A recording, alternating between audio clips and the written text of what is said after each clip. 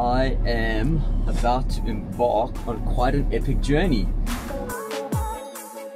Well, job well done then, and the use of this machine then is proving itself. So happy to have you along anytime.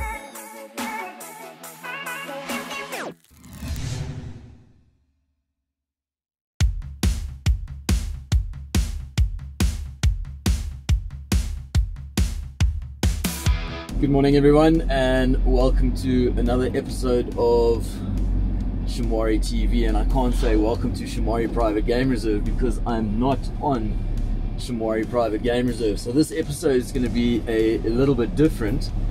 I currently am finding myself in a very long line of traffic. I have made my way through to Johannesburg. I am about to embark on quite an epic journey. Well, alrighty guys, so the one thing you probably don't know about me is I'm actually a pilot as well. One of the many different things that I'm able to do on Shamwari. And yeah, I am here with Caroline and we are at 303 Squadron Air School. And we are here to pick up a gyrocopter aircraft, an Autogyro, and we are flying it all the way from Johannesburg, which is way up in the north of the country, all the way back down to Shamwari, which is just over 1,000 kilometers.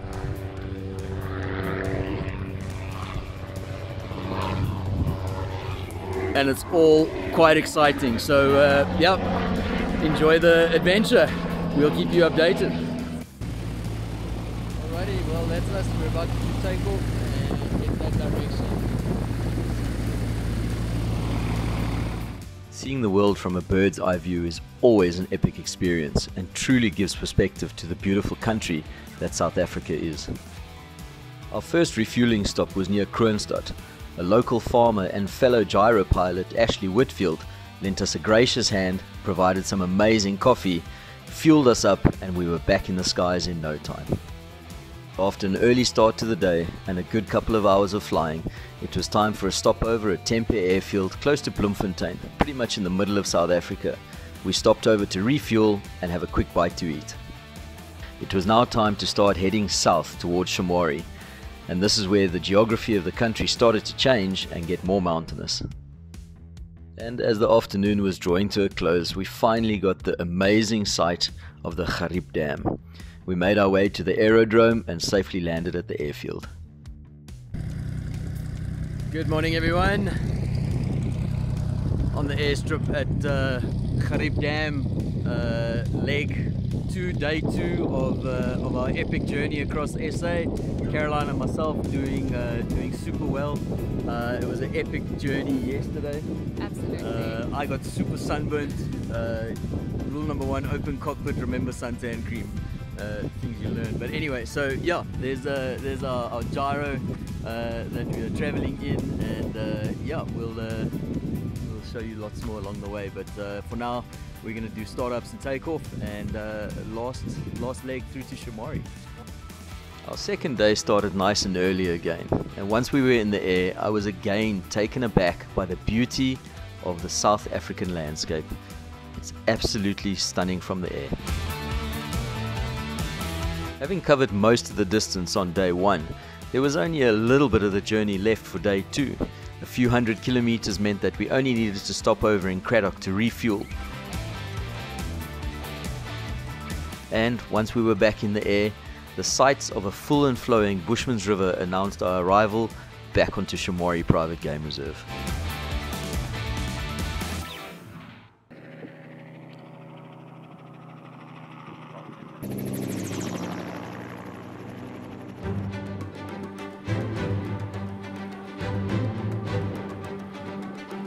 It was an epic flight from Joburg all the way down here to the Eastern Cape at Shamwari. It was so great having Caroline on board.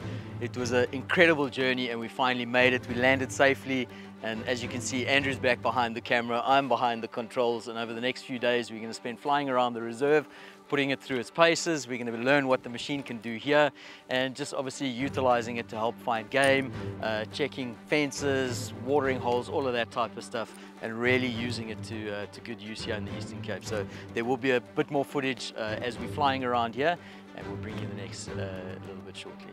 Stick around.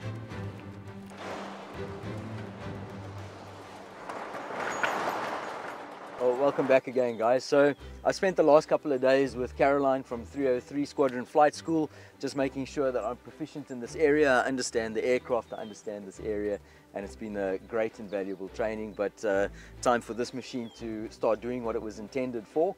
And this is Alex, our animal monitor, and she's with us this morning to tell us what she needs to go and do. Yeah, so today I'd like to look for black rhino. There are 2 subadults that I'm missing, and hopefully this plane will give us the little boost we need to find them. Alex, when you're ready, let's suit up, set up, ears on, and head off. All right, I'm excited.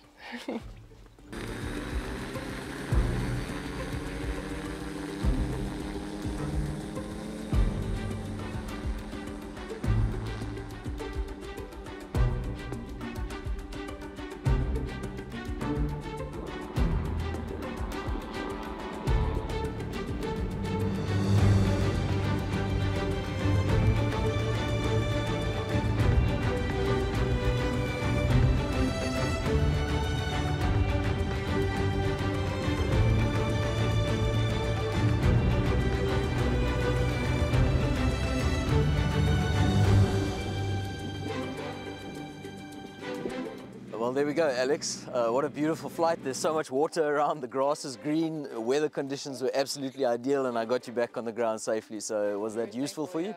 No, that was amazing. Yeah, we did so much, or covered so much ground in a short space of time, and we actually found a black rhino, and I think it's one of the ones that I was looking for, so that was incredible. Well, job well done then, and the use of this machine then is proving itself. So happy to have you along anytime. Well, there we go, guys. I hope you enjoyed this short episode on the introduction to the Shamwari Air Wing, I suppose you can call it, and this fantastic machine. It's going to be the first episode of many. We're going to be utilizing it. We are going to show you guys more of this machine as it's operating and what I'm doing. So, yeah, we really hope you stick around, carry on watching the videos, give it a like, give it a thumbs up, and subscribe if you're not subscribed. We'll see you again soon. Until then, be safe.